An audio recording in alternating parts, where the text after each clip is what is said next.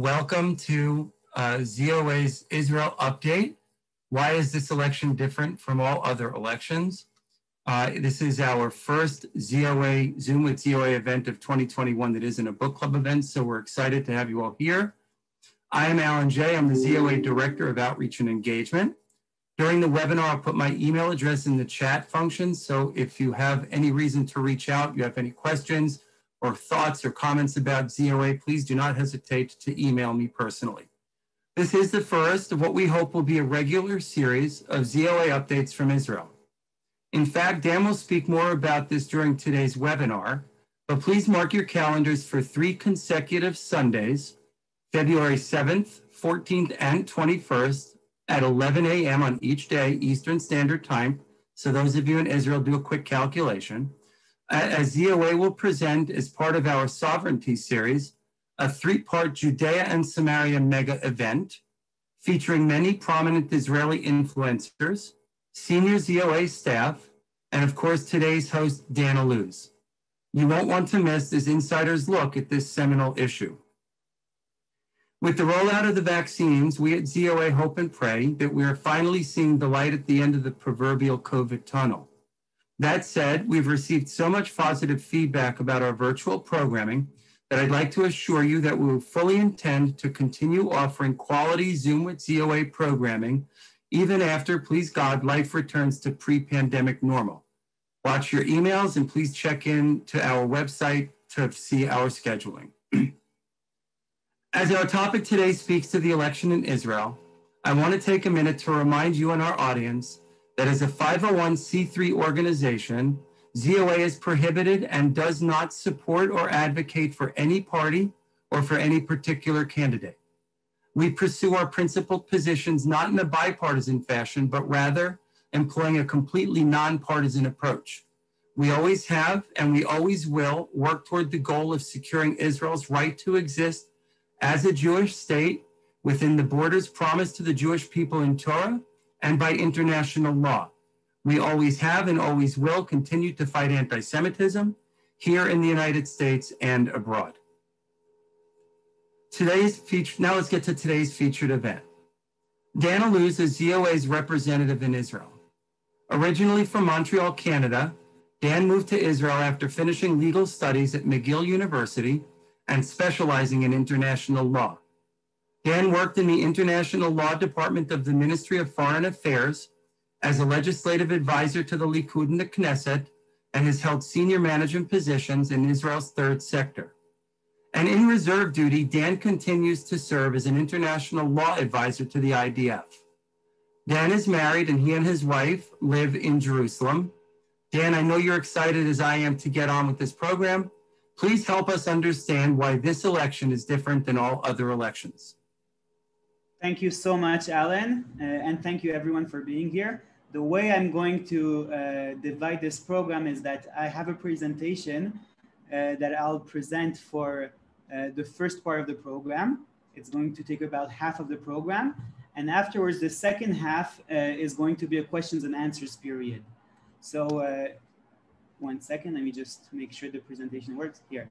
And the part of the presentation is also going to be divided into a few parts. I'm going to speak about basically, as Alan said, about the elections that will be happening in the end of March in Israel and trying to understand how they're different to all other elections that we've had in Israel. And we've been having a lot of elections lately in Israel. And that's also something we'll be speaking about. So in order to do that, what I'll do is first of all, look at the past few elections and also the more distant past. Basically, we'll look at the last 10 years.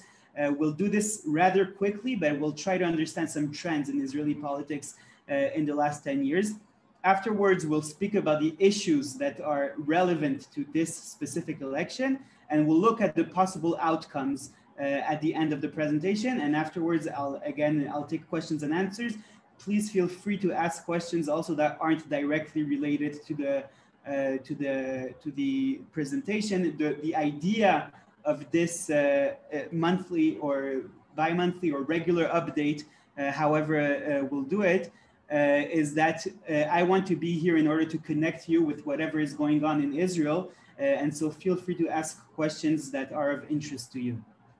Now, before I get into a little bit of history of the past 10 years, I want to speak about the political system. I know that many of you will know what I'm going to say right now, and so I'll keep it brief.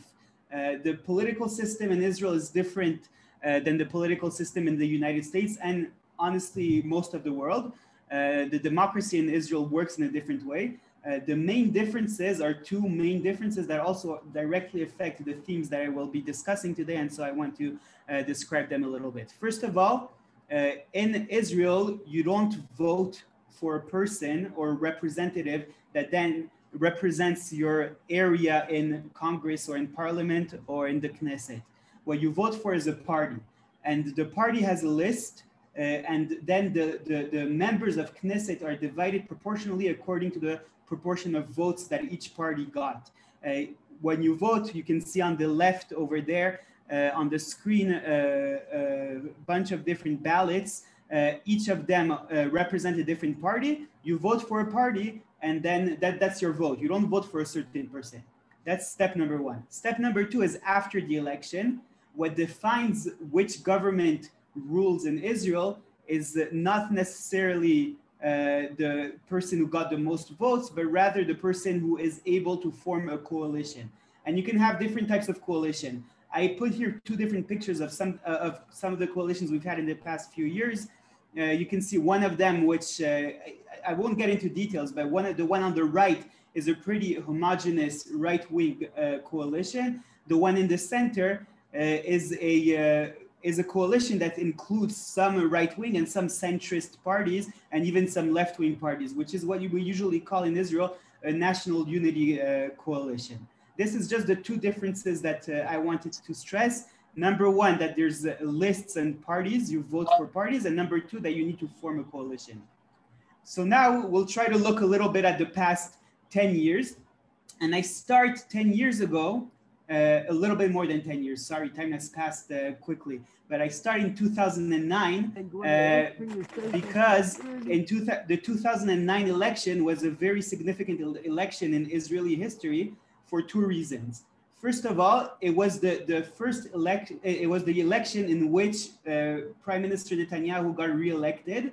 And now, since then, he has become the longest serving prime minister in Israeli history. He had taken a break from politics and returned in 2009.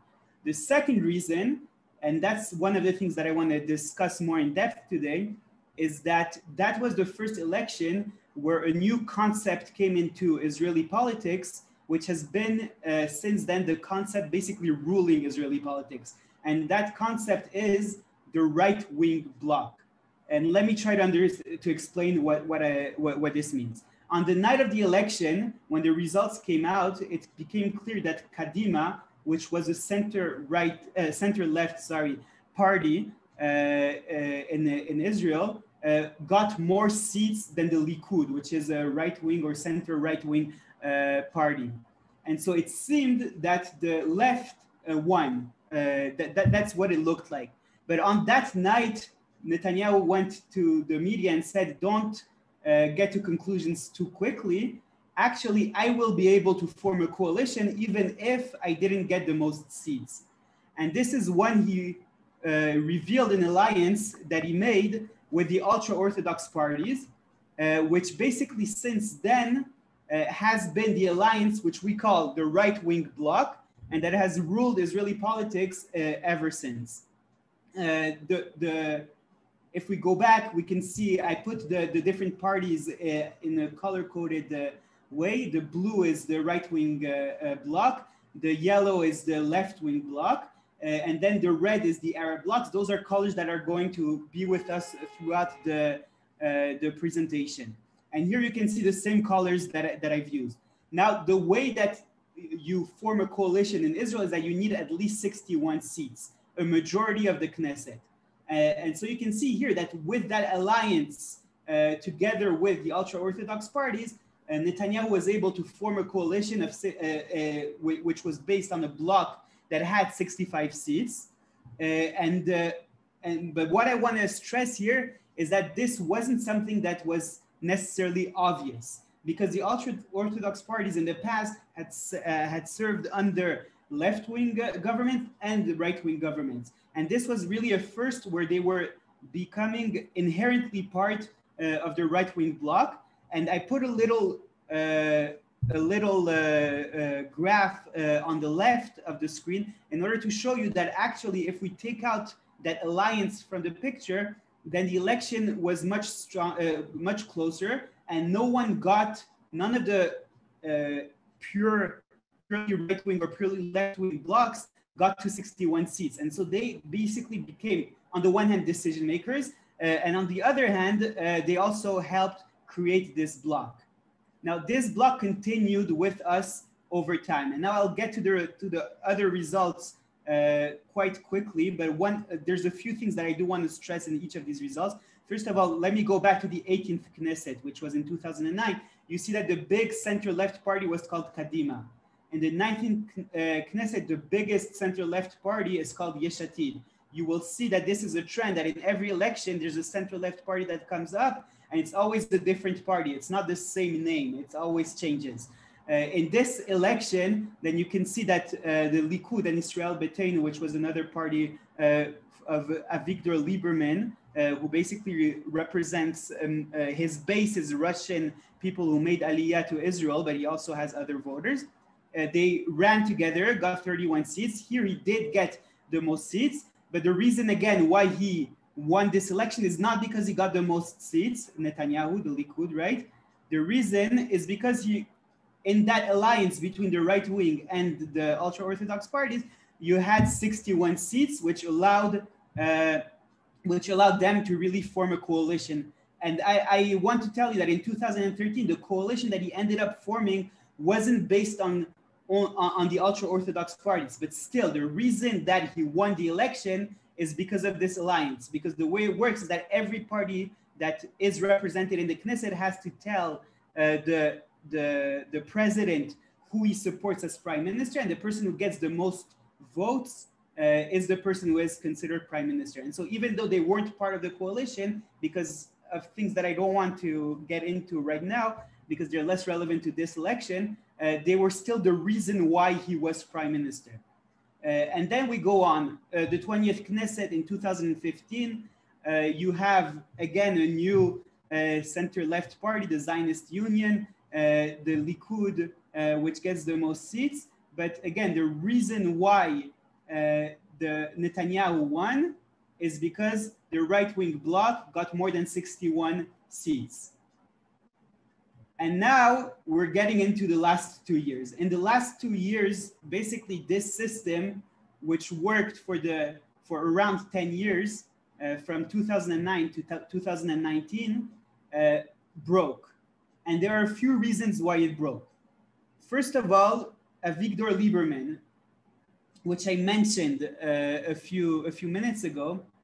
Let me say a few words about him. Avigdor Lieberman is someone who moved to Israel from the former Soviet Union. He established a party which was heavily based on Olim, on people who moved to Israel from the former Soviet Union. And he was very identified with the right-wing bloc. But in 2019, in the elections to the 21st Knesset, he decided to leave the right-wing bloc, and we'll see that in the results very soon. The second reason is Netanyahu's legal troubles. Netanyahu had some legal troubles, and I don't want to get into the questions on whether right now, if you want to ask questions afterwards, you can, but there's different opinions about whether Netanyahu's legal troubles are real or if it's just political witch hunt, etc. Everyone in Israel has a different opinion. But these legal troubles have some political impact on some of the people on the right who, for these reasons, decide to vote for other people. And the third reason was a division in the right. And we'll see this immediately, very soon, when we see the results of the elections to the 21st Knesset. Right-wing parties split into many smaller parties, and some of them didn't pass the threshold. What does the threshold mean? If you don't get at least 3.9% of the votes in Israel, then you don't make it 3.25% of the votes in Israel, then you don't make it into the Knesset. You just don't make it. Even though you could have had 1 or 2 or 3 seats, you won't make it because you didn't pass that threshold. That's what the law says. So let's see the results of the 21st Knesset. You see that the Likud and Blue and White, again, a new center-left party, got the same amount of seats. But as I said, what really matters is the blocks. You see here that you have Zehut, which is Moshe Feiglin's party, and New Right, which was Naftali Bennett's party. They both were right-wing parties that didn't pass the threshold. And then I put here Israel Beiteinu, which is Avigdor Lieberman's party, in green, a new color that we didn't see up until now. And the reason is that he decided that this time he won't go with the right-wing parties. There's different opinions by different people as to why he did that. Some people think that he has some personal issues with Netanyahu that didn't treat him well enough.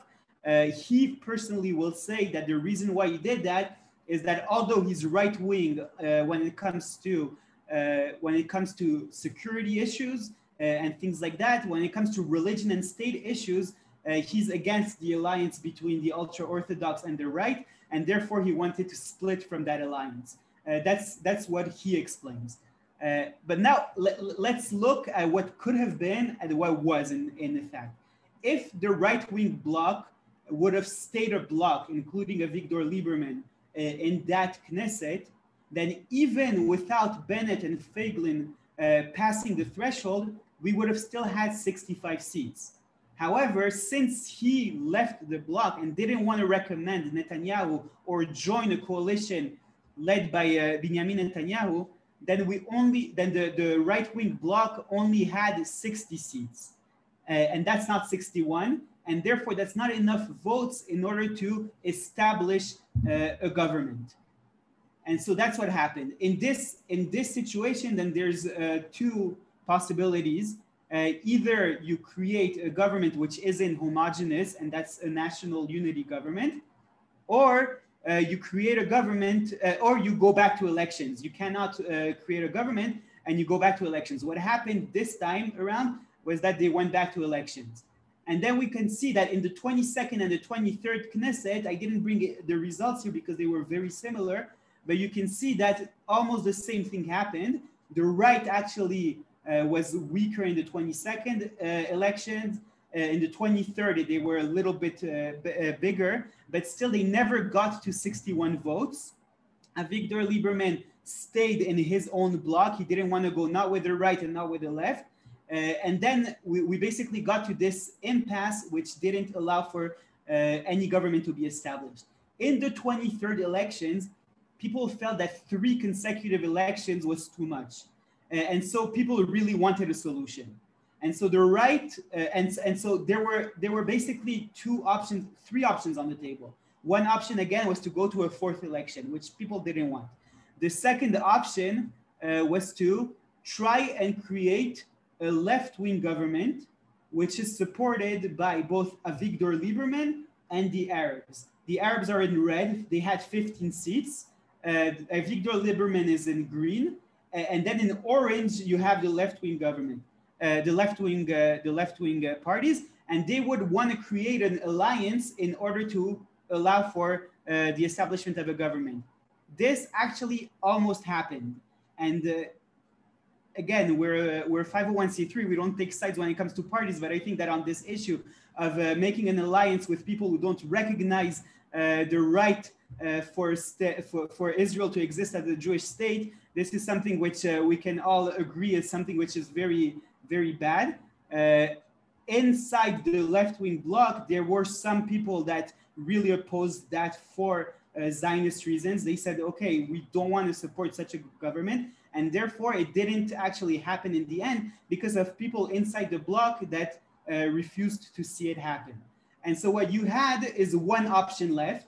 The last final option that was on the table was to try and create a national unity government, which included both the right wing and the left wing bloc. And this is basically what happened. It was also at the beginning of the COVID crisis. And so people were feeling that we needed to find some type of way to work together in order to deal with the COVID crisis. And you had Benjamin Netanyahu and Benny Gantz, the leaders of both of the blocs, that signed a coalition agreement that lasted around 1 year. Unfortunately, it didn't last very long, but it lasted for the duration basically of the crust of the COVID crisis, even though we'll see that we're not out of the woods just yet. But that's basically what happened. But then a few months ago, this government, which is based on very different ideologies, didn't manage to survive, and therefore it fell. And that's what brings us to this election. And that's when I finished the historical part, and I start speaking with present day about present day issues. We're now headed to a new election, which is going to happen in the end of March. And now we're going to speak about what the different issues are that will affect this election and what the potential outcomes could be. So first of all, the issues. One is COVID, and this is definitely a big issue. It's a big issue all around the world, but as you will see in Israel, it might actually cause a type of tectonic shift in the way politics are seen in Israel. It might, it won't necessarily, but we'll discuss this very soon. COVID in general in Israel has been relatively well managed, and yet a lot of people have a lot of criticism about many of the decisions. They feel that some of the decisions were politicized. When you look at it on an international level, some people from outside of Israel are a little shocked that there is so much criticism. But in Israel, we like perfection. So when it's not perfect, we have a lot of criticism. And so there is a lot of criticism on COVID, and there could be a heavy political price on the incumbent, like in many other places in the world, because of COVID. The second thing is that Netanyahu was indicted. And because he was indicted, this also is moving some right-wing people who feel that a prime minister that's been indicted shouldn't be in power to move against Netanyahu. And the third thing is the peace process. And by peace process, I mean two things. I mean the Abraham Accords, which basically made the other peace process that we were used to hear of, which is peace with the Palestinians, almost irrelevant. Nowadays in Israel, if it used to be the number one issue on people's mind when they went to the polls, now it's become less relevant.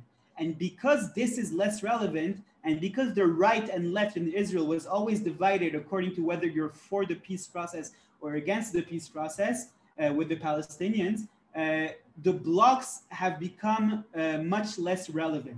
And we'll see all of this very soon. Now, these are all issues that will be relevant in this election, but there's also some political news which is very relevant. And that's the fact that there's some new players on the ground. They're not actually new players. I wrote here new old players because they've been in politics for a while, but they're coming with a new type of vision and a new type of also strength. And I'm talking about two specifically. There's more, and I don't mind mentioning them also. There's also some on the left. For example, Ron Huldai, which isn't here, which was the mayor of Tel Aviv for a few decades and decided to enter national politics. But these two are the most relevant. One is Naftali Bennett. Naftali Bennett has been in politics since 2012. Around a month ago, he was in the polls set to replace Netanyahu. He was doing incredibly well in the polls. He decided that he was running in order to replace Netanyahu. Unfortunately for him, the polls nowadays are not in his favor. He's been going down steadily in the polls. Actually, today, he made a very big announcement around 2 hours ago that he made an alliance with a group of small business owners, which is very popular in Israel. And this might be a game changer, but it's too early for me to tell. But he's running with a different mission. He used to run in order to be a big right-wing party. Now he's running in order to replace Netanyahu. So that's the first person. The second person is Gideon Sar. Gideon Sar actually started his political career as Netanyahu's secretary of cabinet. And so he was very close to Netanyahu in the past. He was a very high-profile Likud minister and Likud member of Knesset. But with time, his relationship with Netanyahu became very negative. And now, a few weeks ago, a few weeks ago, he decided to establish his own party, which is not Likud, and to run against Netanyahu in order to replace Netanyahu. He, by the way, took many of the votes in the polls from Naftali Bennett because people felt more comfortable. Now, why is this so significant? I mean, before I told you guys that every single election, there's a new challenger to Netanyahu, and they're always changing. Every time it's someone else. But the difference is that this time, and for the first time, we have challengers against Netanyahu that are coming from his own camp. These are people that were in the right-wing bloc and that are doing extremely well in the polls and that want to replace Netanyahu. And so this changes the whole picture. By the way, a lot of people on the left also realize that. And so you have a really interesting trend of many people on the left that are voting for these right-wing, or at least saying that they will vote for these right-wing people in order to try and replace Netanyahu because they just want to replace Netanyahu. And they're saying after Netanyahu has been replaced, we'll deal with whoever has replaced him. But you have this interesting trend also that's going on. So these are new players. Now, I want to look at polls that were actually published really recently. The 19th is today. I don't remember if it's today or yesterday, to be honest. Today, yes. So those are polls from today. I remember that I updated them really not long ago. So I actually updated them today. Those are polls from today. And this is what you can see in the polls. First of all, you can see that the Likud is doing well when it comes to being the largest party. But look at New Hope, which is Gidon Saar's party that we just spoke of. He's getting 17 seats. Yesh Atid, that is a center-left party led by Yair Lapid, and he's getting 14 seats. Yemina is Naftali Bennett's party. He's getting 11 seats. And then the rest is more like what we've seen in the past. What I want to tell you, first of all, is look at the number of colors that I put in this graph. You remember in the beginning, I basically had 3 colors, which were really 2 colors, and then also the Arab parties, which are non-Zionist parties, but 2 colors for the Zionist parties. Here you have 4 different colors. And this is basically the source of the political mess that we have now. Let's try and see what the potential outcomes is. First of all, I'll show you one outcome, which to right-wing people might be the dream outcome, but unfortunately will likely not be the outcome as to what coalition we will see. Because of the different trends that I spoke about, including alternatives coming from the right, if the right-wing bloc would have sticked to being a right-wing bloc, then this election, the right-wing bloc, according to polls, would get 83 seats. I remind you that we used to get, that the right-wing bloc used to get between 61 and 65 seats. And right now, if the right-wing bloc is polling to 83 seats. And so this might be the dream Knesset, the dream parliament for right-wing people. However, the problem is that this is not really the issue that matters right now in Israeli politics. It's not anymore on the right-wing bloc and the left-wing bloc. What we have right now is 4 different blocks where the central question in Israeli politics today is, do I want to see Netanyahu as prime minister or not? And there I put 4 different colors as to the ideas that people have on that question. First of all, you have the blue, which are, different parties that are for Netanyahu. You have his party, you have the ultra-Orthodox parties, and you have religious Zionist party, a religious Zionist party led by Bezalel Smotrich. That's 48 seats. Then you have 51 seats that are against Netanyahu. For the first time, you have people in this block, which are also from the right, Gidon Saar's party. And so that's a first. But you have this. And then you have in green, a smaller part of the pie, but which is very significant. You have Yemina, which is Naftali Bennett's party, who is staying neutral. He's saying, I won't be for or against Netanyahu. I'm staying neutral. I'll do what's good for the country, in his words, right? And then you have the Arab parties, which again, the Arab parties are non-Zionist. They're not for Netanyahu, but they're not for any other party. They're non-Zionist, and traditionally they've been out of the game. The potential outcomes in here are a few outcomes that are in theory potentially possible. First of all, you have the potential of Yemina going with the against Bibi group. In other words, the green and the yellow coming together. Now that might be statistically possible, but it would be incredibly difficult. And the reason for that is that you would need to have people like Naftali Bennett and people on the extreme left of the Israeli political spectrum sit on the same coalition.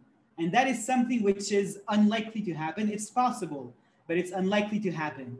The other potential possibility, according to these polls, is for us to actually get to another election, because the right now, according to these numbers, unless someone breaks his promise to his electors, Netanyahu isn't able to build a coalition, according to this specific poll. By the way, in some of the polls, he is able with Naftali Bennett.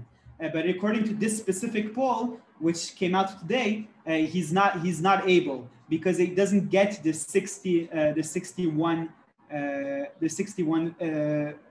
people needed. Now, what could happen in the next few months, which could affect the elections? First of all, you might have a merger on the left.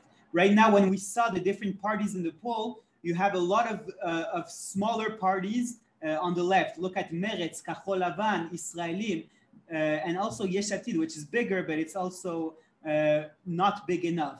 You could have a merger between all of these smaller parties, which would create an alternative from the left and bring a lot of people back to the left from the right. In other words, people that are right now saying they'll vote for Gideon Sa'ar or Naftali Bennett just in order to replace Netanyahu will go back to the left.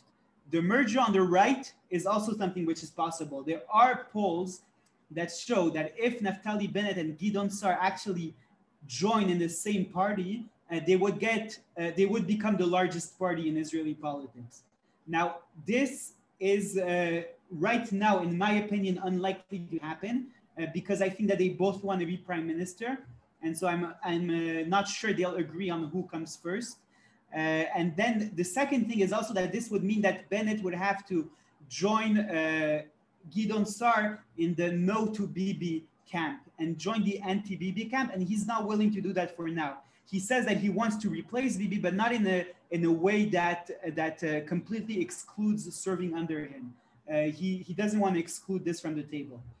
The third possibility, and that is what Bibi is counting on, is that the vaccines that are going incredibly well, the vaccine rollout is going incredibly well in Israel, that this issue will save Netanyahu. And Netanyahu has said in closed conversations that were actually filmed, and then that's the problem with Zoom, is that you can film conversations and then leak them to the press. And so that's what happened. But he said in closed conversation that he believes that he's counting on the vaccines in order to regain support from the Israeli public, to show that no one else can be prime minister the way that he can, and then to get the Likud higher and to build a coalition based on that success. He believes that when COVID is bad, then the incumbent is doing badly in the poll, but when COVID is doing better and vaccines are being rolled out and things like that, then that's an advantage for the incumbent. But again, the current forecast is that, according to the polls today, we will most likely go to election number 5 in another few months after March. In other words, that no one will be able to build a government.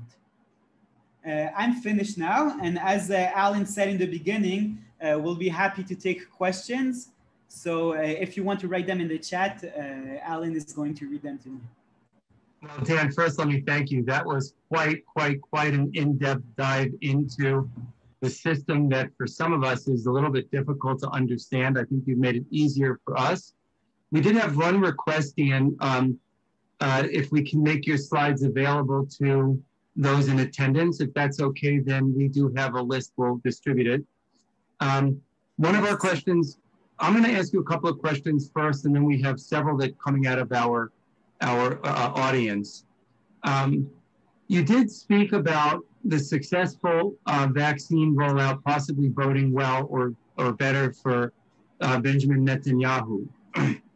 And you also said that the pandemic would have a negative effect or might have a negative effect on the incumbent as it is around the world.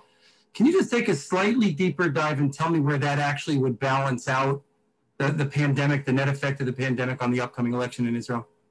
Sure, and let me start by explaining a little bit of where we're standing right now when it comes to the pandemic, because we're in an interesting but also a little scary crossroads right now. On the one hand, the vaccination rollout is going incredibly well.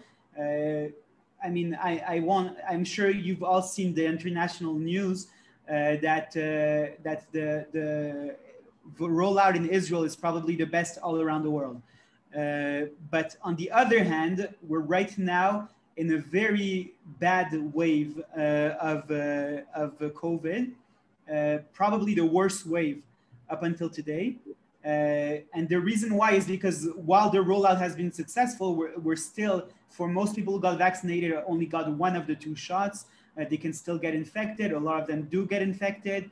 Also, the statistics shows that the people who are getting hospitalized now are actually younger, and that makes sense because we actually, on the one hand, there's more people that are getting sick, but on the other hand, the older population already got vaccinated, and so the disease is moving to the younger situation. And so we're in this crossroad where yesterday, for the first time since the start of the COVID crisis, it was announced that 10,000 people got sick in one day. Now, I know that 10,000 is not a large number for large countries, but for Israel, it's an incredibly large number. And we're in a dangerous time, but hopefully we can balance this up until we see the effects of the vaccines. Now, when it comes to the political effect, I want to split this into two. First of all, there's the political effect that comes from the vaccination and also the disease. Most people believe that the vaccination process will be completed by the time the elections come. And if that's the case, then probably will be either towards the end of the crisis or really already with the crisis behind us, one of the two. And so in that sense, this means that Netanyahu will come to this election from a position of strength as a leader who managed to end the COVID crisis, bring vaccines very quickly to a small country, thanks to his personal connections, and prove to Israelis that he's the right leader. But on the other hand, as many of you probably know, COVID isn't just about health. It's also, and maybe for many people, it's first of all about the economy. And the economic consequences of COVID will definitely still be felt in March and a long time after also. And in that sense, when it comes to small businesses that are mad at the government that closed them down, because we've had some very aggressive close downs here in Israel. And when it comes to other things that have affected the economy, then people might prefer an alternative. Naftali Bennett's strength, we spoke about him getting stronger this time around. His strength is that he's been consistently criticizing the government's dealing with COVID. By the way, in a very smart way. In other words, he wasn't being a populist. He wasn't attacking baselessly. He always gave alternatives, and that's something that appealed to a lot of people. And he basically claims that there could have been other ways to dealing with COVID that would have hurt the economy less and still saved the lives of the Israeli citizens. And so with this said, you can see that on the one hand, it's hard to say where it will play. But on the one hand, it plays to Netanyahu's strength. But on the other hand, it's dangerous to him because of the economic situation. Thank you, Dan. One last question for me before we get to the floor. I personally describe the developing Abraham Accords as stunning, and it's clearly negotiated agreements requiring compromises by all parties.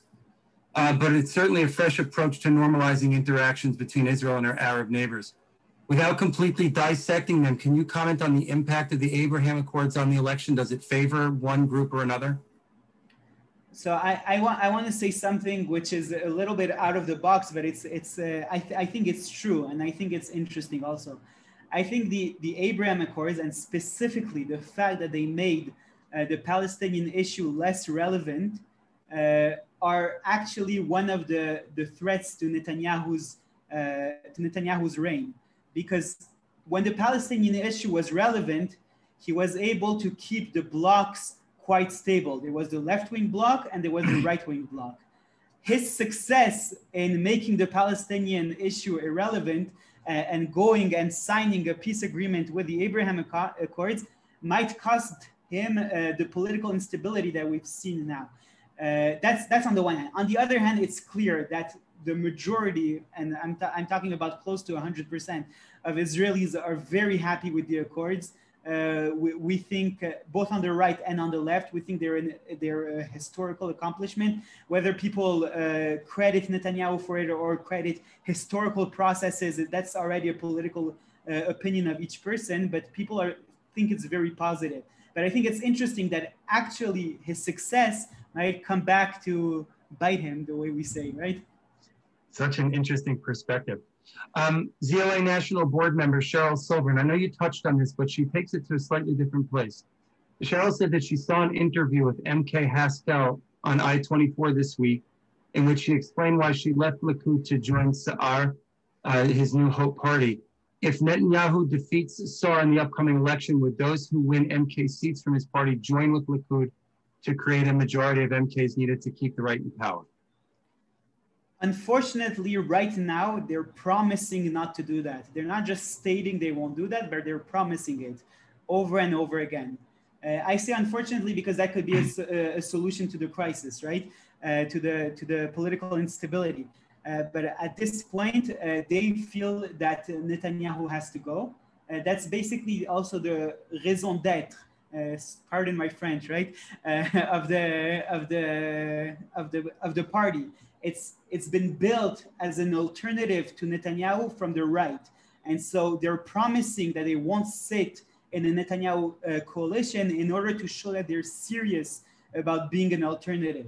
And I'm not sure, politicians know how to go back on their promises, but sometimes when you make very explicit promises, it's very hard to go back on them. And so even though my feeling is that they'd be happy, to be honest, they'd like to sit under a Netanyahu party if they don't win. They'd prefer winning, of course, but if they don't win, my feeling is that they'd be happy to sit under a Netanyahu party. But I don't think they'll be able to just because they're being so explicit in their statements right now. I hope that answers your question, Cheryl. From a friend of ZOA from right here in our fair state of New Jersey, Yank Palea. Is anyone considering changes to the election system to make endless elections unnecessary? And Yank offers an example. Let people vote for their 1, 2, and 3 choice, and if no coalition can be formed, eliminate the lowest vote party and take those number 1 votes and redistribute them among the remaining parties. Does any of that make sense? Is there any talk about something like that, or is this system locked in place? The problem with electoral change is that everyone thinks it's needed, but the people who need to actually make it pass are the people that are benefiting from the current system. In other words, the people that got elected in the current system are the ones that need to pass a law that would change the current system and possibly threaten their jobs. And so that's why it's never happened up until today. Even though it's been years, even decades, that people are calling for electoral reform in Israel. Whether the current political crisis might lead to electoral reform is a good question. I haven't thought about it, but I think that if there ever was an opportunity, it would probably be once we have a functioning government after this crisis, because people are feeling that now it's really extreme. I mean, having 4, sorry, I already went to the 5th one, even if it didn't happen. But having 4 elections in 2 years is completely crazy. And so it might help it happen. But up until today, people who have benefited from the current system haven't been willing to change it. Thank you, Dan. Laura Green asks or states, the joint list has dropped significantly. What is the reason for this? So in the joint list, you have some interesting patterns that in the last election actually went up significantly. And one of the reasons is because they actually got their voter turnout to be very, very high. It's not necessarily that they got more supporters, but they got a lot of people to turn out and vote. And so now you see part of the reason why they've gone down in the polls now is that it's basically normalizing against that trend. Sorry. The other reason, which is something which is incredibly significant, is that there are a lot of Arabs that have come out and spoken against the joint list as a political party, and saying that the Arabs need to stop denying Israel's right to exist, but rather trying to integrate into Israel. Many of them even calling to vote for the Likud. One of the very significant things that happened is that Netanyahu went to visit the biggest Arab city in Israel, Nazareth, and people thought that he was going to offer the mayor of Nazareth a place in the Likud list. It didn't happen, but he did go, and he had a press conference in the city with him. And in that press conference, the mayor of the biggest Arab city in Israel called for the Arabs to actually start integrating and stop just opposing Israel's right to exist. I feel that this is one of the consequences of the Abraham Accords, because the same way that they see normalization with the Arab world, they're saying, we're Israeli. Why wouldn't we start normalizing also our relations with the state we live inside? And so I think that that's one of the consequences of the Abraham Accords. And that's also one of the reasons, maybe the second reason, why you see the number of voters for the Arab list going down, because they're actually voting for Zionist parties for the first time. There's always been Arabs that voted for Zionist parties, I have to say. Just the numbers are going to be higher this time. Thanks, Dan. Jerry Katzoff asks, how does the religious Zionist party differ from Bennett's Yamina? So they actually were in the same party this time around. It's Bezalel Smotrich and Naftali Bennett. They're basically the two leaders of the two parties.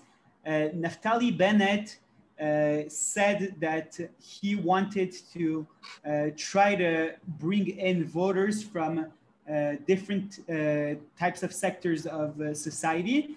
And he even said one statement that got Bezalel Smotrich a little mad. He said that in the next few years, I'm going to focus only on economic issues because this is what matters after COVID. And I will put all of the other issues that people don't necessarily agree with me about on the back burner. When he said that, Bezalel Smotrich said, I'm not willing to accept that. These other issues are the values for which I entered politics.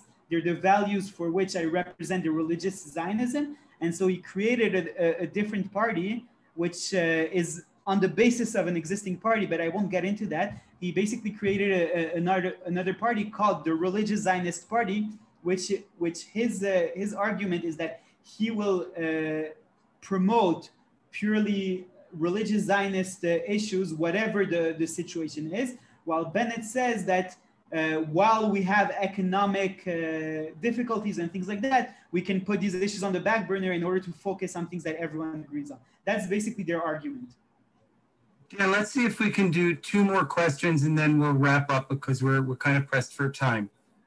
I'm going to kind of rephrase. Monique Berenbaum has a question that I'll rephrase a little bit, but it is such an important issue. The Iranian issue, right? It bears such great impact, the possibility for nuclear proliferation. Does that issue have an impact on any candidate or bloc more than another bloc? And can you speak to that just a little? At this specific point, the Iranian issue is not at all on the agenda in Israel. However, if it is put on the agenda by world affairs, which is unfortunately a real possibility, then I think it will benefit Netanyahu, because there is no one that is more identified, by the way, no one in the whole world that is more identified with the Iranian issue than Netanyahu himself. And so it plays into his strengths. Right now, it's not on the agenda at all. But again, there's still 2 months before the elections, a little more than 2 months. And so this can happen, and it would play into Netanyahu's strengths. And I think last question, Dan, zooming out about, I don't know, 6,000 miles and reminding our audience that we are a 501c3 and that we don't favor or advocate for any particular candidate or party. The results of our recent elections in the United States, does that bear impact on your upcoming election in Israel? And can you speak to that? I think that when it comes to the relationship between Israel and the United States, on that issue, again, the very issue, whenever it comes up, plays into Netanyahu's strength. And it doesn't matter if you have an administration that is very pro-Israel, where Netanyahu will then say that he knows how to capitalize on that support, or if you have a confrontational administration like we've had in the past, where Netanyahu will say that he's the only one that will know how to stand strong against such an administration. And so I don't think that the result itself has an impact. However, if the issue of Israel-United States relations will come up until to the agenda, it will again play into Netanyahu's strength. And I'll just end with this sentence because the last 2 questions you asked were basically on the same theme. Foreign affairs in general plays into Netanyahu's strength.